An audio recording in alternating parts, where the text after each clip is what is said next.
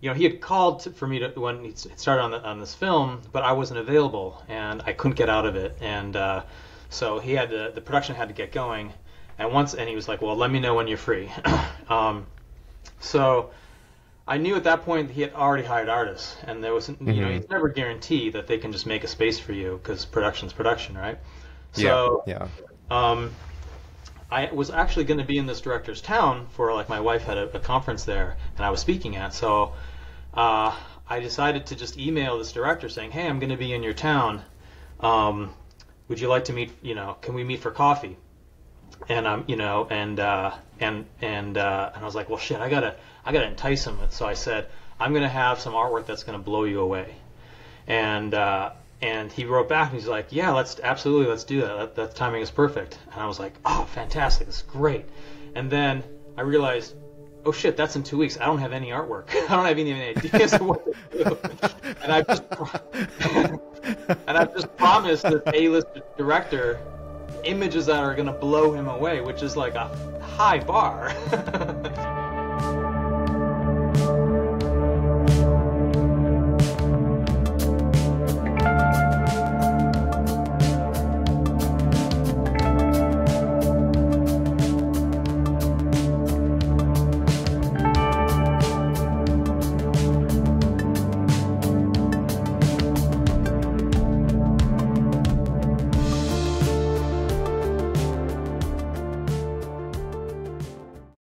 How's it going, buddy?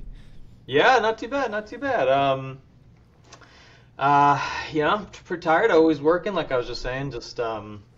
Uh, but on weekends make time to play soccer, spend time with my family, do a little art. I'm in my studio and started doing family art night. So my daughter's for a freshman in high school, and we just play like when we do art night. It's like I just put music on and Mm. you know we have drinks. She doesn't, but we just it's fun. It's nice. It's a nice tradition. Yeah, that's great. That's great. And yeah, I know you've been busy. We've been trying to like schedule this for quite a while, and finally it's happening. So Yeah. amazing. Thanks for having time for this. I mean, I've known you for quite a bit. I've obviously followed your work forever. You know, and yeah, there's like top 5 or top 10 artists that I could list. Like it's yourself, Craig Mullins, Ryan Church, Oh wow. Dylan Cole. Like those names kind of like got me into the industry. To be fair, like when I was kind of learning how to do art and like being this young polished student of Yeah. electrical engineering, is like, what am I doing? Am I gonna be an electrician? Wow. I didn't know that about you. So So yeah, so that was like, that was kind of like a big motivation. It's like if those guys can do it, like I wish I could do something like those guys can do. And I just kind of worked towards it, and eventually Yeah. got to a point where I am. So I'm very happy about it. But Absolutely. yeah, That's quite a yourself and step. others are a big part of it. Yeah, you've been a veteran of the industry, right? Like how many years you've been in film and entertainment? I mean, man, ages like my first job out of college was, I mean, I know what you're trying to say is that uh, I'm just, I was going to say you were just old. Like, veteran, old is kind of the same thing. It, but no, it totally doesn't. Like, I felt like, Hey, I the, have gray hair, not you. I do. yeah, no, I loved my early days, man. I was lucky. I got an internship at the only way to get from Ohio. I grew up in the Midwest, and there was just no.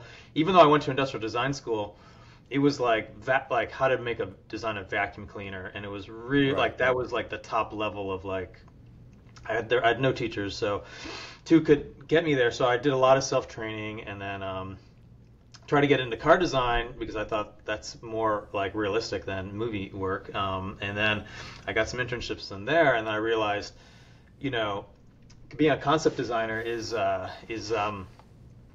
it's our like you have to when I get there, there's professionals saying like, oh man, I've graduated from art center, top of my class, and if I'm lucky in 10 years, I'll get chosen to design a, concept car. And like, now I'm just doing like hubcaps and interiors, and I'm just like, oh man, might as well just go for just go for it. Just get my ass out to California and just try it. So yeah, I got an internship, and that got me my foot in the door, literally just to start asking questions and learning skills on how to improve, and just chain myself to a desk and keep What drawing. what year was that? And I'm trying to put it in like a time scale to Well, figure it's it out. embarrassing to say, but it was 19. Huh. I started at Los Just Like Magic like 94 or something like that. Okay. A while ago. My Wow. first job, Yeah. one of my first big jobs was doing storyboards on Forrest Gump. Yeah. Wow. Okay. Yeah. I was shitting my diapers. Oh, not anymore. But like, I was pretty young when Forrest Gump came out. You know what Yeah. I mean? Um, yes. That's prior to digital art. To be honest, right? Oh Yeah. yeah. What when was the Photoshop, like the first Photoshop released? And it was like end of 90s, right? Like in 98, 97, Yeah. something Yep. something like that. Yeah. Yep. Yeah. Super wild how things have changed, right? Like from then to now, it's like we were kind of like are a history book in a way, like understanding the whole birth and Yeah. where digital art is. Yeah. I Very mean, crazy. I was just pulling out a friend of mine who's a videographer. He's like, I just want to get you, some footage of you, like, drawing and in your studio. And I thought, well, I can use some of that from this conference in Paris that's coming up. Hmm. So I said, sure. And I pulled out all these old originals, like, on the Matrix, I, was doing drawings, 3 foot long, because that's what Jeff Darrow was doing. And I was inspired by it, and just and it was just so fun to just like pull out a piece of paper and just like draw, at that scale, and just using the old techniques, and just, I think literally my favorite thing in art is to be like standing at a desk and drawing with my arm, and it's kind of like a full body experience when you're creating art with your in that Yeah. way, as opposed to sort of sitting back with your mouse and everything. It's I don't know, it's visceral, or I don't know, I just so I'm happy to have been around during that time of where people appreciated it and gave you the time to kind of draw and iterate in that way. Yeah, you think it changed much since? I mean, it did, but like how dramatically?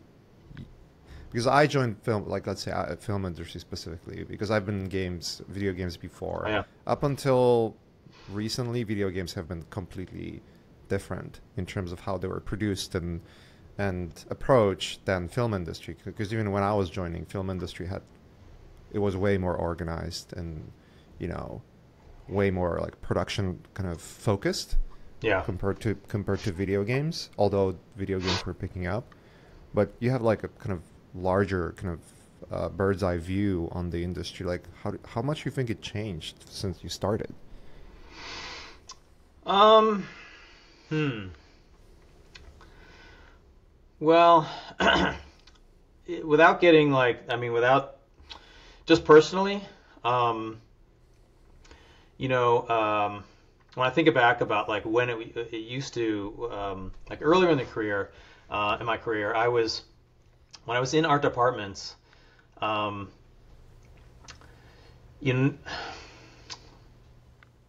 I don't know, because part of it is how my career has changed, and I can't really separate Right. it from how that has changed. Because the earlier I was embedded in the studio, or in with the directors and the art department team, and then we would go once the quite often I did a lot of movies with the Wachowskis, and they would, they're huge fans of artists, and they would just take kind of the top artists into, when they'd go to Berlin or London or Sydney, and put them up with the actors, and we and get to get all the per diem and play in this new city and still do the art, and it was really like a family, you know. Yeah, that's awesome.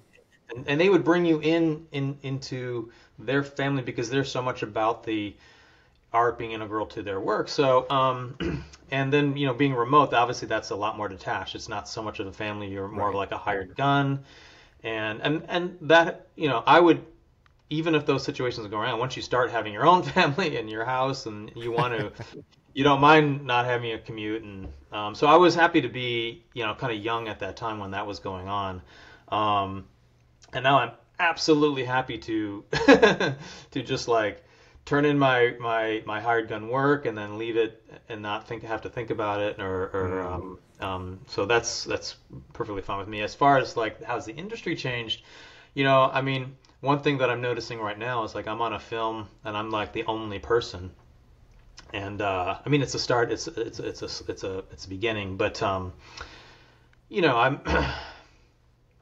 I think with technology and certainly with AI later, the kind of like your A-listers are going to be able to turn out more work than I think in every industry, not just in art. You hear about when you read about AI and affecting it's sort of like it's going to make the top people more productive, and because so, and I'm just curious how that's going to go. If it's just, producers are going to say hey, wow, we did that whole movie with just a handful of people. Let's, why are we, the next movie, let's only have a handful of people, right? Why do we need more? Yeah. And I'm just, just as something on my radar. Yeah, I think about it too. I have my own thoughts where things could possibly go with AI specifically, but it's funny. I had this conversation with my friend John Berube. He used to be a VFX art director over at Blizzard. He directed a couple of cinematics too. Really prolific guy. Yeah. Super Yeah. knowledgeable. And we were just talking the other night about AI and the concept of entropy. Because like if you understand how AI is being trained right now, it's basically it's sort of like it's gathering all the information that exists. It doesn't come up with new information, honestly. It's sort of like it's only gathering what exists, and the more data you have, the more information it will be able to churn. But if you ask it something or prompt it for something that doesn't land in this kind of cluster of truth, let's say, it will kind of, they call it hallucination. It will still try to convince you that it's true, but it'll basically kind of kit bash information together to make it sound like it's true. But it will never reason why. It's just gonna create based on information that exists, right? So it's kind of like a copy paste kind of machine of like millions and trillions of different data information, let's say, right? Yeah. And I was just thinking, like funny you mentioned, the idea of, hey, like producers thinking in a way where, hey, like if we can get away with just making a movie with 2 illustrators instead of 5, or even 1 instead of 5, then let's just do that from now on because they're going to be able to produce everything we need. But that creates 2 kind of things. One is it discourages people who are like up and coming to continue. Oh yeah. So now the gap becomes massive, right? Yeah. And then those at the top dwindle away eventually, like retire or, just sort of like the sample set becomes much smaller. And so everything kind of becomes more narrow visually. Yeah. If that makes sense, right? Yeah. And that kind of feeds to the entropy of things, meaning like there's going to be less innovation because less artists are going to be involved. It's just going to be much smaller, more contracted market. I wonder if that's going to be sort of like almost like a balancing act to the whole. Yeah. I mean, I agree with all that, and then the flip side, which I don't know if I'm curious about, but I had read is that okay, AI will minimize jobs on one end, but it'll also make it more accessible for, let's say, like young filmmakers to be able to actually play in a field that used to take a lot more resources.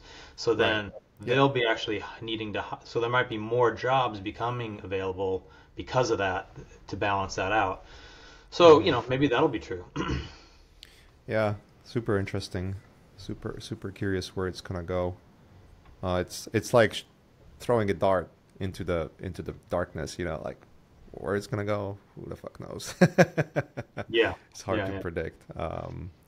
I think by the time it becomes, like so sophisticated that we will be considering if our like skills are needed at all. I think that's also just gonna affect all the other industries. That's gonna be a much bigger problem. Yeah, Um, and even just about artwork, right? It's like when you don't, if everything that is digital has been assisted with AI, is that going to make everything digital feel um, like just not fresh or not interesting or degrade the mhm. value of everything? I mean, we thought that already, and I mean, you can still see your hand in people's artwork, and we know that AI can't, let's just say, come up with like a cool design so much just yet, but that's probably coming. We know it's great with environments and other things. So, Yeah. but you know, when I think about like my daughter, she's getting ready to figure out her career, and she likes art and music, and one thing that I know, is it's never going to be able to replace like literally like the power of like a human performing, right? Like a music, Yeah. or for example, because she's a singer and a producer and stuff like that. So, there's things that are outside the bandwidth of what AI can actually interfere with. Yeah. Yeah. You think the traditional art will have its niche? I mean, it's surely gonna have a niche, but do you think it's gonna have a bigger comeback? I think so. I mean, I where I come back. I mean, the people. Who knows? I had this interesting thought. Well, yes, I always appreciate traditional art. I That's what I want to do when I retire. Like I just want to keep having fun and not having to worry about my like any traditional art having to make a paycheck. Then it doesn't Mm-hmm. become fun. And right now I'm just like, well, as long as people are paying me to make movies, and it's which I really enjoy. I'm a film buff, so I love seeing my work in the cinema, right? Yeah. So that's really it's a way, like, to me, that like my love of art began with seeing Blade Runner and seeing Sid Mead's images and thinking, wow, that contribution to be able to contribute to, it's not just cool designs and cool things, but just everything compacting each other, like the sound, the score of that film, and the cinematography of that, and then of course the storyline, the poetry of that, all compounded together, made me think that is like the that is just like I would love to be able to contribute to that in art, just art Yeah. together.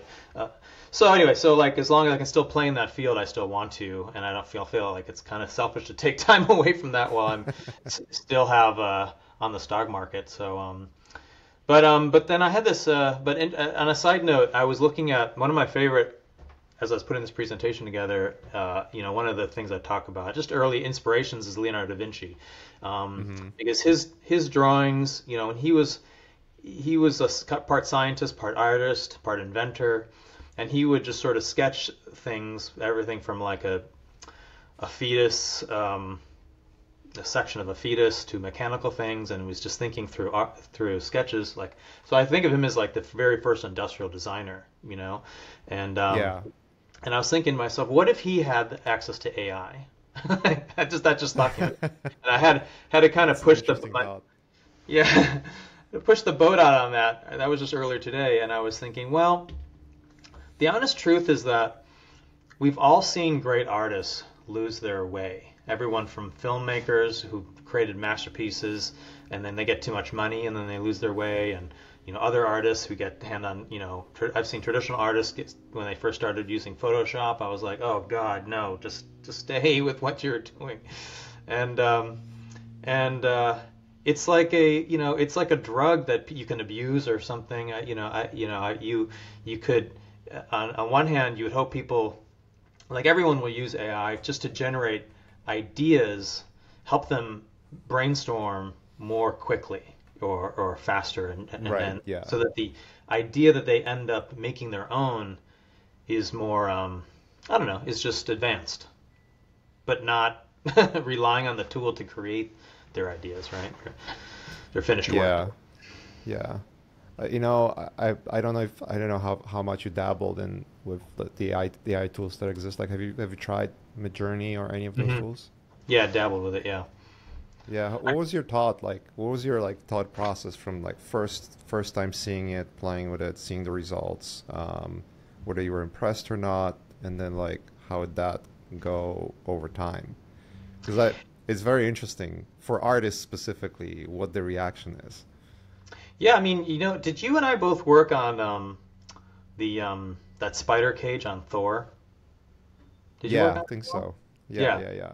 I basically when that Midjourney first came out, I we were that movie came out, and I was like, all right, let me just type in some prompts to see how if I could, how well I could do this assignment using that.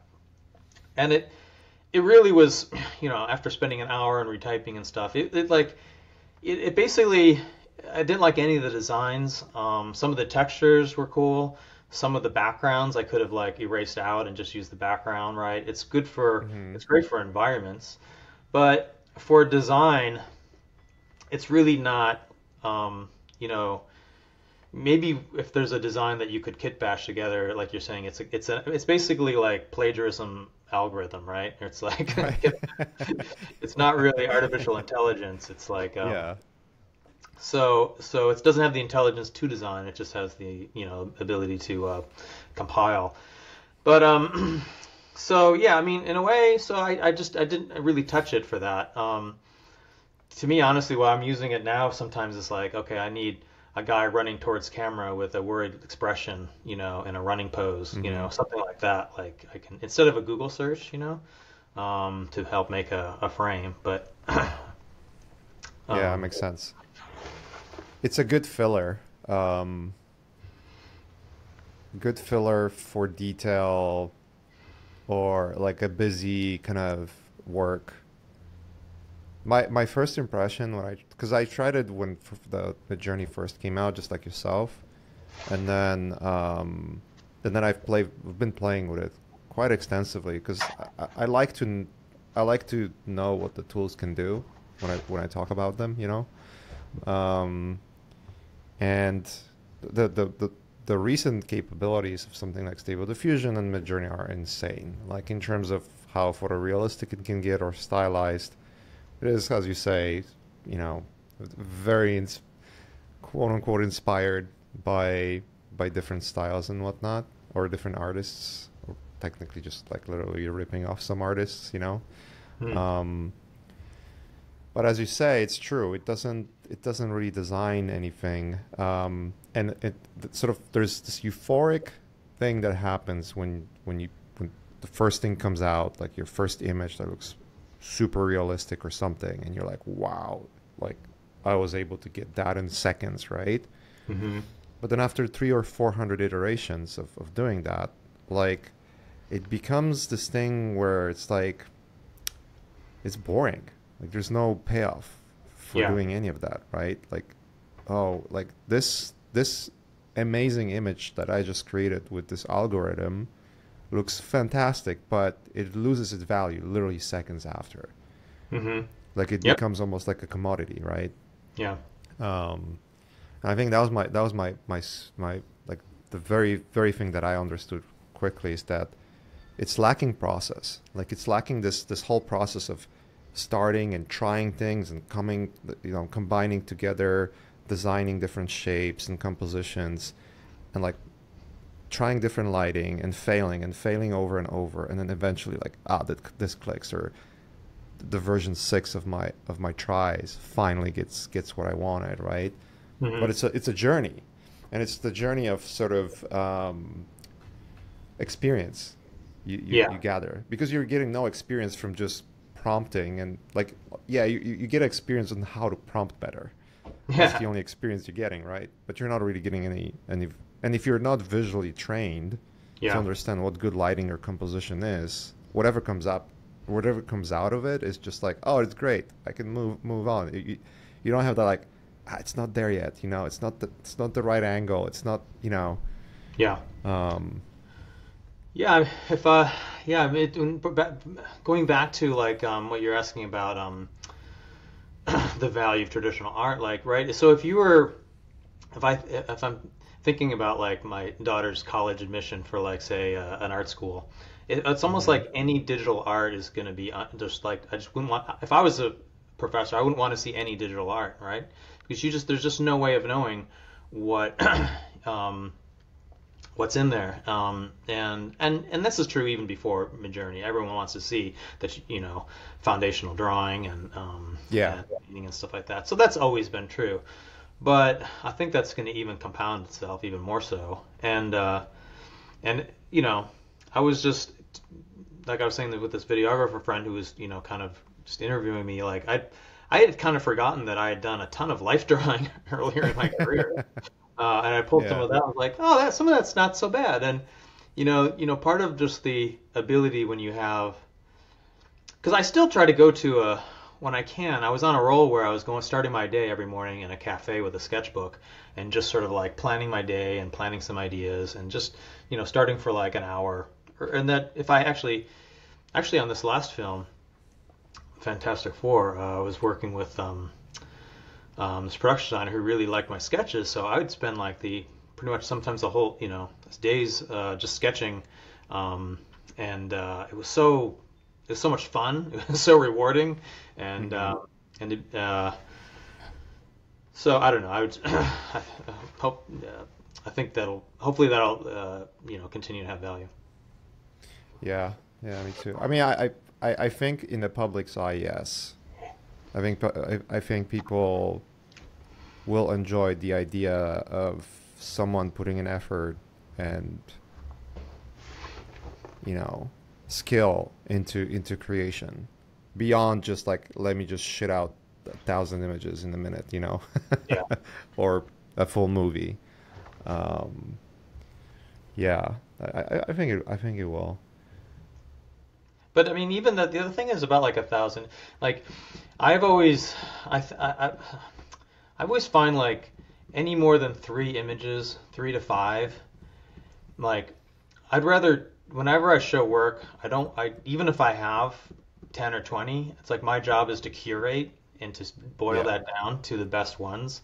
And I feel like and someone told me that once is that what like something it was some interesting thing about what happens when your brain is given um, more than a certain amount of choices, more than seven. It's like the same reason why phone numbers have a certain number of digits, right? Seven Hmm. digits. It's about like what happens when you get past seven to your brain, and like he was telling me like once you get past seven, you don't think any of them are right. Like, well, when you have seven, you can kind of decide maybe which one of those is like the best or most Right. successful of those seven.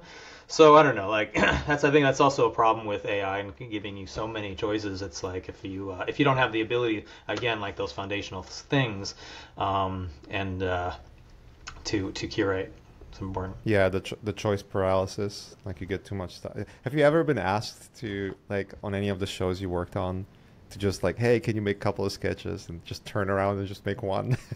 You know what I mean? Wait, what do you mean? Yeah, It's asked to do more and you just do one? yeah, just like I Yeah. did it like so many times.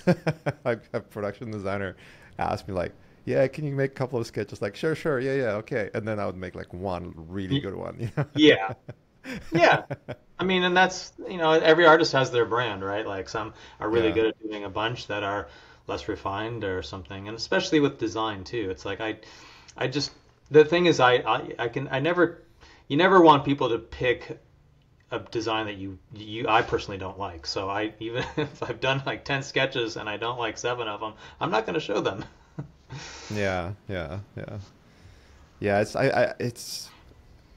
I yeah, it depends. I think the people who understand, like specifically like directors and production designers who have a good taste and understand, art, like they're more like artistically visually driven. Yeah.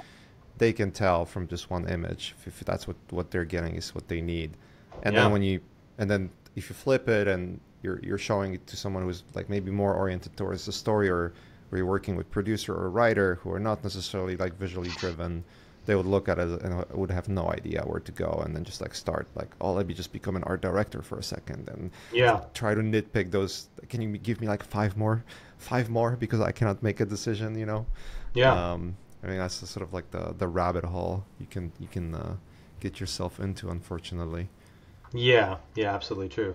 And the other thing too I noticed about is about when you're saying about like people who have like the like say a director or production designer have the ability to talk in artistic um, language or even just like I've noticed when you're working with a client, right? They give you direction, they push you one way or the Hmm. other.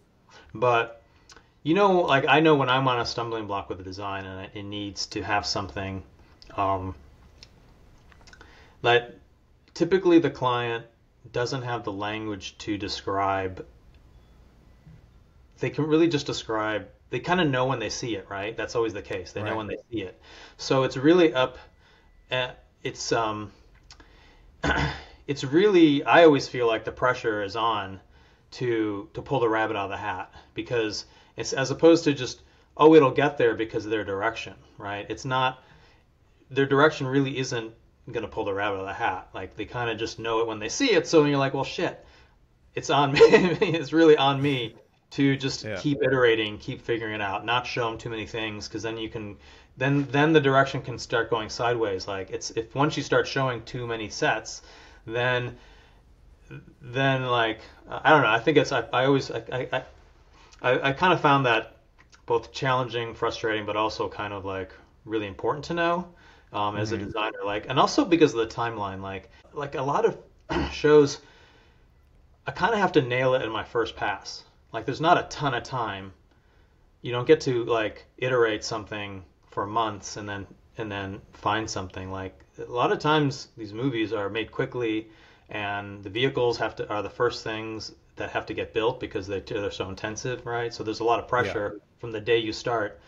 And I was like, holy shit, thank God that came together because there's just no other time left. Right. To so you can't mess around. So like when but the that's also very surprising too. Is like man, you to be a professional, you have to like kind of get there like on your first or second pass. I know that's not true. I mean, I've heard like the use ship on Star Wars. I've heard like there's like that thing like it took like a year of design back and forth, and there's some things that maybe certain franchises have production budgets to let that design process go. Yeah. Is there a way you like analyze, or is there are there like any kind of tricks you think about when starting to? Because I totally understand what you're saying. It's like when you're working with someone, whether it's for the first, like if you're working with a production designer or a director for like the third or fourth time, you truly understand what they want already. Like you know how they react to your stuff, so it's much easier. But like for the when you're starting with them for the first time, it's sort of like I agree, a massive amount of pressure to figure out, are they gonna even like the stuff I'm doing? Like, should I like over impress and over render, or do the Yeah. opposite? Just create sketches and whatnot. Like, do you have like a specific approach to that, or you kind of wing it? It's like I'll just do my best and Yeah, I mean, the one question I ask is like, okay, are we in the process of selling this movie? Like, so you need flashy images, right? hmm. Because to get the flashy image, you there's only so many hours in the day, so right, so you're actually thinking about the mechanics or the design a little bit less, and I shouldn't be bogged down in that if it's just about getting a flashy image out, right? But Right. if sometimes they'll say, no, no, no, this movie's getting made. We're doing the real meat and potatoes right now. So then it's like, Hmm. okay, let's actually now then I don't have to worry about what I turn in being flashy. It can literally be about like like how are the actors going to get into this? Like the stuff that really you have to go through. So that really helps. And Yeah, I mean everyone's different. Some it's you know they can't understand drawings or black and white, and they need flash and color and in situation, Hmm. and so I try to just ask the questions to figure that out ahead of time, just save headache. um, Yeah, yeah. Asking a lot of question helps for sure. Yeah, it's to me it's always been a pressure. Like am I hitting the mark? yeah, And like trying kind of like sometimes trying to overcompensate. Um, But luckily, I don't think I've ever been in a spot where I like failed miserably. Although, actually, I do remember one situation where I didn't really fail, but I didn't really hit the mark, but I kept trying. Is when I was hired like for the first time at Naughty Dog, Yeah. and that was like the first one or two illustrations that I made. They were okay, They're like, yeah, it looks cool, you know, and then the third one I made was this city kind of block Yeah. with with this massive buildings that are overgrown, like this late afternoon reflected lighting and sort of like this kind of dappled lighting through the leaves and a lot of like soft light and everything in like the Yeah. soft lighted shadows. And I remember when I made that, both like everyone, Bruce Straley, the game director, Neil, and like both presidents, like, holy shit, that's it, right? That was like the kind of like and the whole weight, like it was like a ton of weight on the shoulders, and it's like dropping the rucksack, after like a Yeah. long hike. That's exactly how it felt like. Oh, good analogy. Nice. Yeah. Nice. Nice. Do you have a situation like that in your career where you're like not really, or like just almost getting there but not really, and then like this like, one banger? Well, the story that comes to mind actually is you want to hear a failing story? Yeah, always. I'm gonna get a beer for this one. Hold All on. right. Yeah. This is my Tom Cruise story. All right. The Yeah. failing stories are the best stories because I feel like people make this image of like being so professional and perfect that they never fuck up.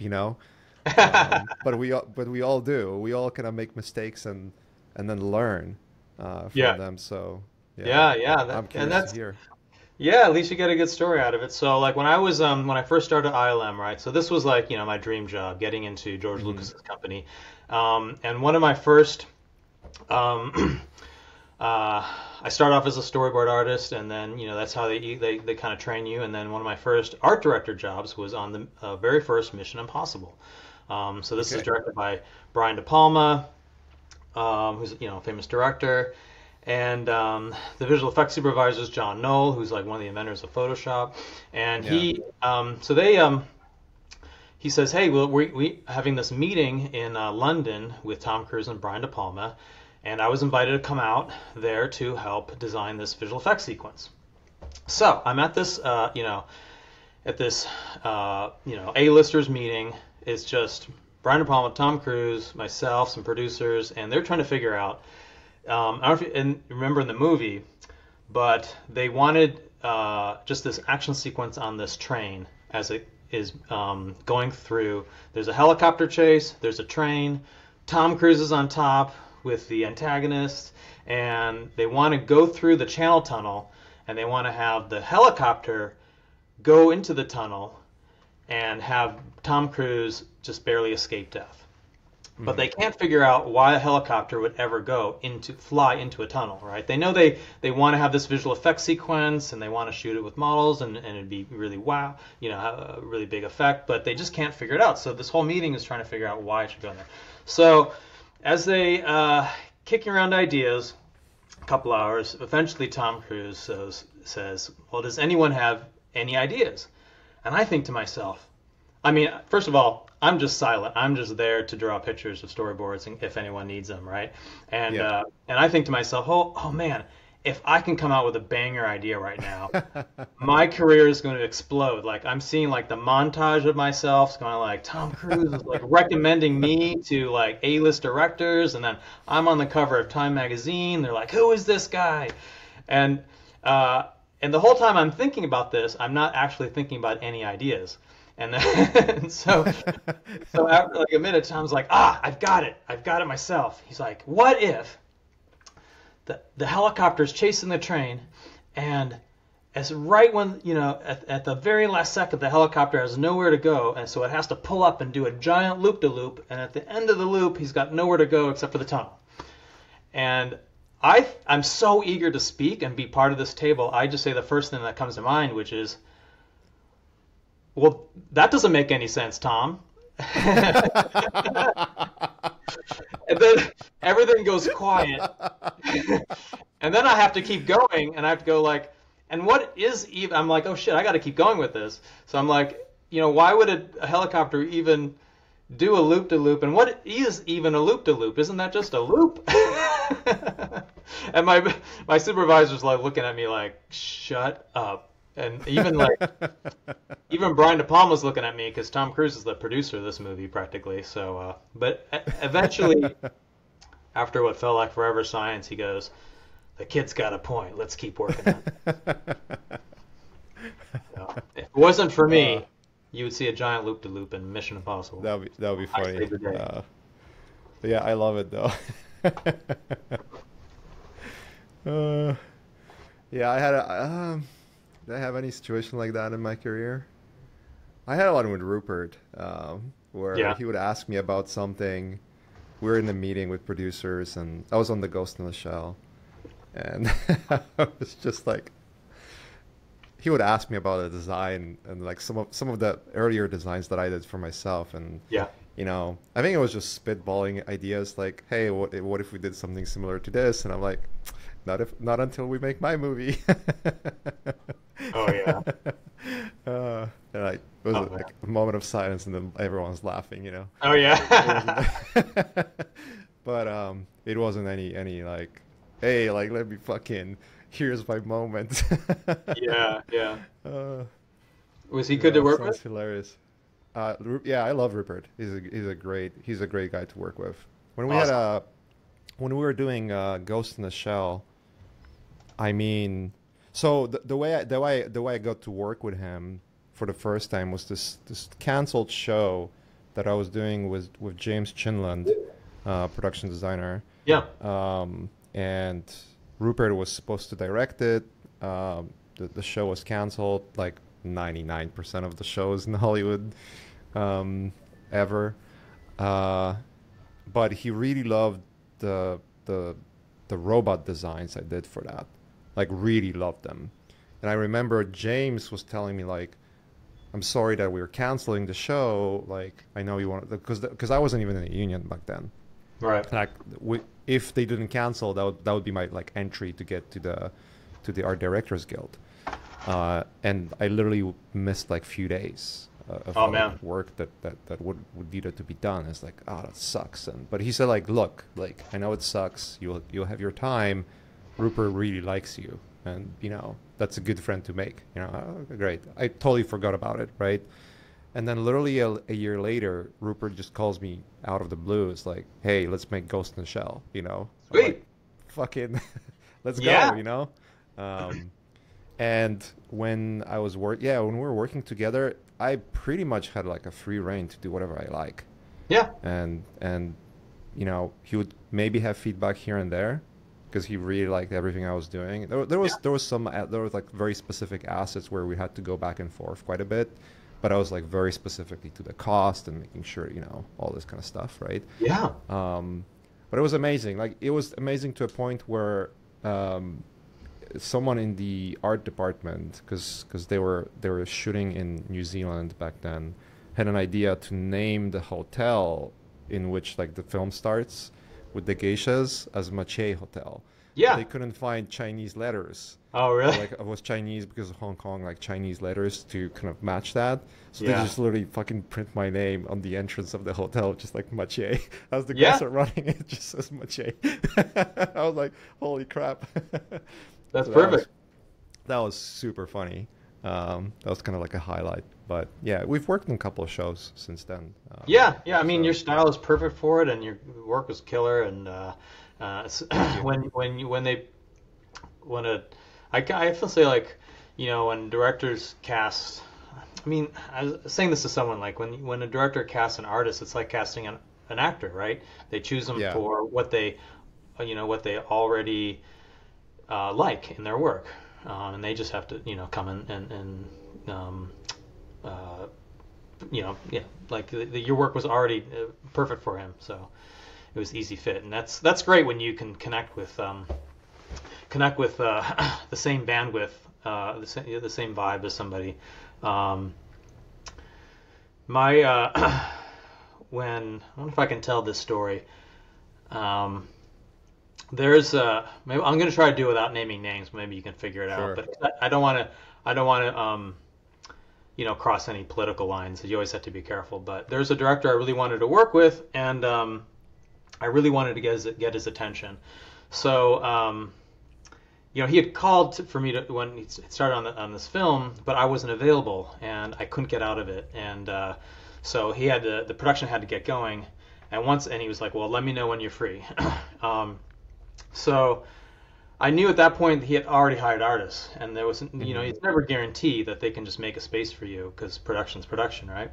So, I was actually going to be in this director's town for my wife had a conference there, and I was speaking at. So, I decided to just email this director saying, "Hey, I'm going to be in your town.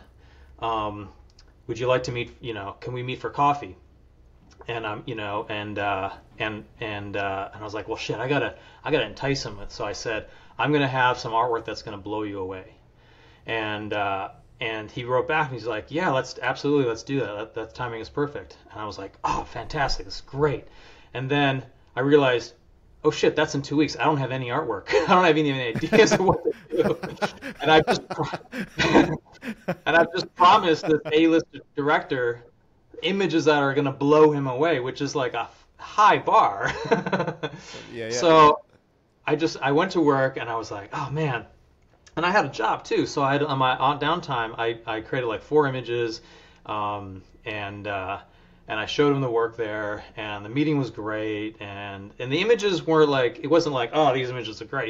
He was really enthused about about my passion for the project, and we had awesome conversation about the project, and so that all worked out. And the images I had done were just just kind of get his attention, right?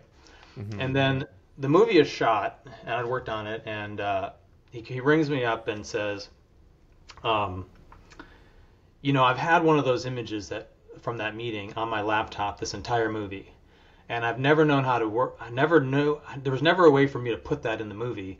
But now that I've seen the whole movie done, I want to make that I want the movie to begin with that image.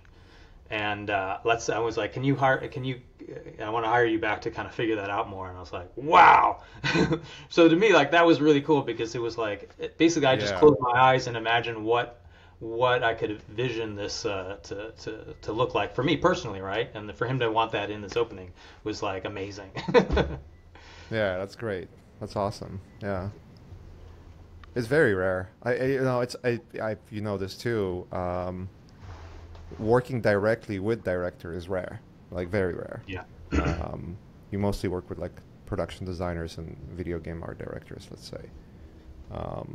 But it's also just, I think, just more fun. Not to disparage on production design, but it's just closer to the source. You know what I mean? Oh yeah. Yeah, definitely feels that way. That is that. Sorry, what you described there is literally my what motivates me the most to do my job. Is because I was talking about with a friend and about why don't you take time off? Why don't you do this? And right now, I'm such a film and cinema lover, and that when you can get in those close relationships, it's really it doesn't make your credit change. It doesn't. No one cares. It's just literally the artistic process. And being right now, I'm on a film with just the director, production designer, and it's so early that we're just bouncing a whole lot of what ifs and coming up with imagery, and that's just the gold mine of what motivates me. 'Cause it's just so fun to work that way. Yeah, so I mean, you're not thinking to retire anytime soon. Well, I mean, if as soon as I basically what I was telling my friend Emmanuel, you might know Emmanuel, he's a good buddy of mine. Yeah, Great. And we go out to lunch every month, once a month, and just talk shop and Don't you guys live pretty close to each other? Yeah, in the Bay Area. I live in Berkeley. He lives down in South San Francisco. And I don't know. It's basically just there are lulls when just nothing cool is happening, right? And that's and when that happens, that's when I would take some time off. As long as there's some interesting stuff going on, I wanna enjoy it. Yeah, yeah. How did you get how did you get to know Wachowskis? How did that whole thing happen? I'm asking because like it's interesting when you were talking about them treating artists almost like family. I had exactly same treatment when I went to see the Ghost in the Shell sets, Hmm. the Ghost in the Shell sets in New Zealand, and Rupert's like, "You gonna be in town? Like, come in." And I would be in the set in his booth together with DP, talking to Scarlett Johansson. I was like, "Oh my God, like what is happening?" Yeah, So that was kind of like super cool. yeah. But yeah, I'm curious like how because like I remember seeing the stuff you've done for Matrix. I was like, what? That was the first stuff I've seen from you, by the Mm. way. And I was like, who the fuck is that guy? Oh, Like this is just crazy. Um, so I'm very curious like how did that all went down?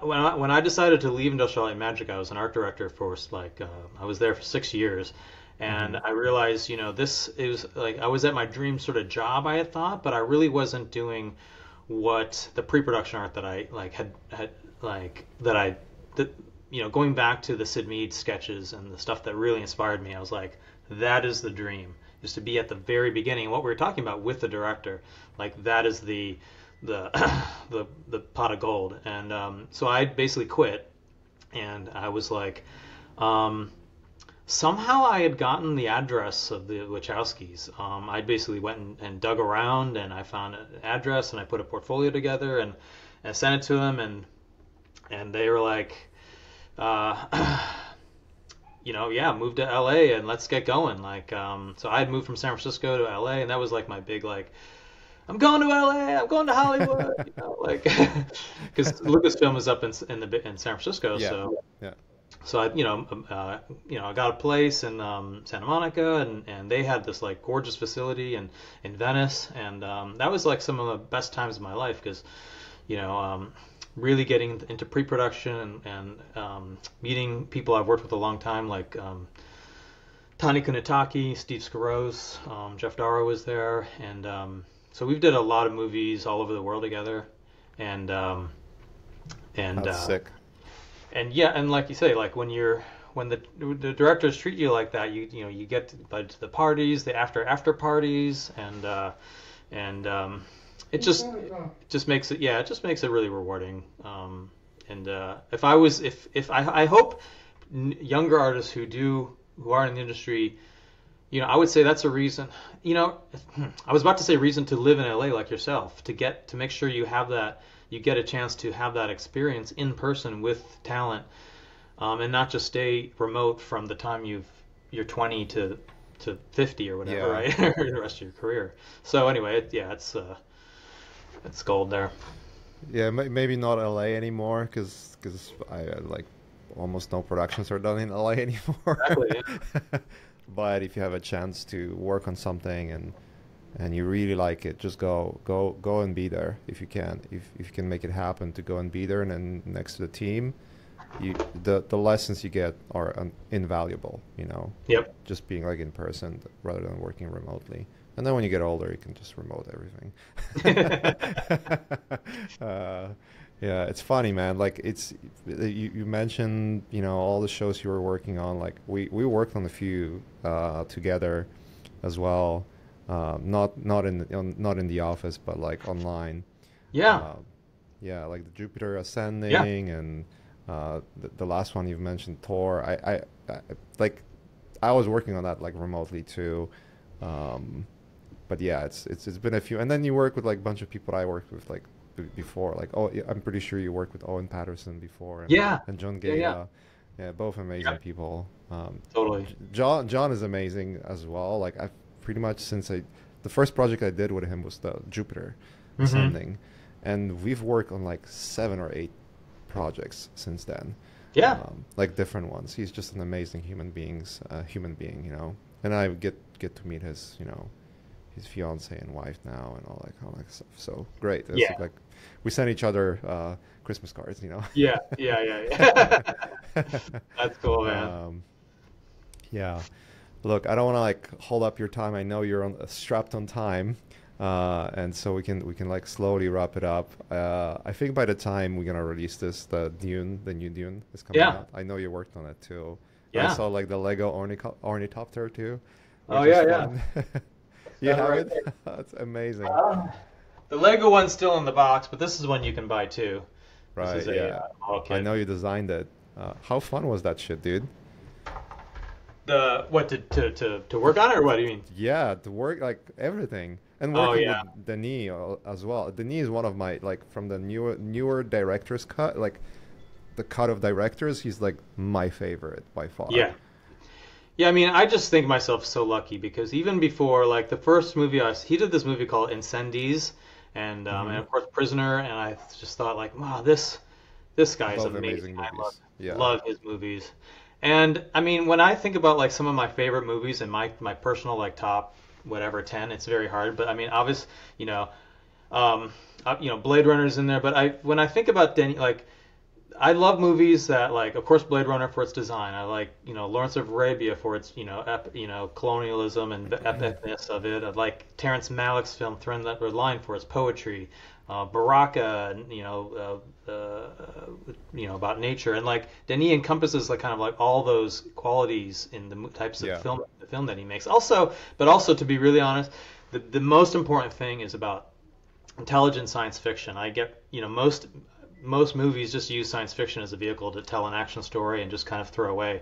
But like, you know, my thing about like, I think the reason why Blade Runner was so important to me as a child is because it really made me feel something in the way like great science fiction does. Like Hmm. it tells a human story, but through the lens of science fiction, and it almost makes you feel that more than if it was just on the nose. Right. So I don't know. I'm just really lucky that I got to be invited to that party. And yes, it's super fun. I just um, saw the re-release of Dune One when they re-released it in IMAX, and yeah, obviously the second one's gonna come out. It's getting great reviews, and that's the dream. Like the whole thing about like my dream is to have worked on something that's considered a science fiction masterpiece, and I pretty Yeah. much gave up on that dream about 10 years ago. And you're just like, they just don't make those anymore. So, Except of Denis. Yeah. Yeah. It's rare. Yeah, it's just one of those things where you work on something and it's like, is it gonna be good or not? Like, who the fuck knows? You know? yeah, and we as artists, we can't beat ourselves. It's like there's no way to keep it away from your ego, but you have to. You just have to do your Hmm. job as best as you can, and then hope that you get noticed when the right opportunity comes along. So Yeah, true, true. I think it's a good moment, good quote to end on. yeah, man. Thanks Well, I for the appreciate your invite, time, man. dude. We should chat It's off been a long off. time coming. Yeah, Oh yeah, of course, of course. You have my number. We can yeah, talk. yeah. Well, I know you're preparing for a conference, so I'll let you do that. Good luck with whether it's a travel or not. I'm pretty sure it's travel. And yeah, I'm super excited. By the time this comes out, it will be already after the premiere, but I already have tickets for Dune 2 for the Oh next man, week. yeah. Yeah. I go when I at both of these. The last Dune, my friend rented a party bus, like a luxury limo van Ah, bus, and we like party there, went to the movie, party back, and Dune inspired cocktails. It was a whole thing, and so I've got two viewings this weekend and next with a whole bunch of friends, so it's going to be great. that's awesome. All right, well, have fun with that, and Yeah, thanks again, dude. yeah, man. Always Let's fun talking with you. Yeah, let's do it again, pal. Take care. Yep, take care. All right, I'll stop.